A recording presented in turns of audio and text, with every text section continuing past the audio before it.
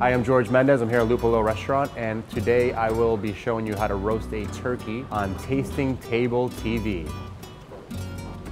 I vividly remember the day before Thanksgiving, the turkey would be sitting in a marinade in the refrigerator or in the garage.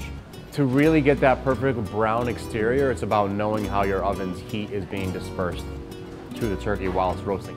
Everybody really wants that turkey to come out juicy. The way to really ensure that is to have a digital thermometer ready. Don't ever rely on that turkey popper. It's just gonna let you down. The recommendation I have for carving a turkey is two things. Don't pierce the meat with a fork, because you're just gonna let the juices run out. Number two is have a really sharp knife. If your knife isn't sharp, you're gonna end up going into a sawing action, you're gonna start to rip the skin a lot, and you're not gonna get that nice, clean carving. This recipe really comes from my upbringing. Pretty much the same recipe that my mother would make. You should save the Thanksgiving holiday itself for spending time with your family and friends and all your invites.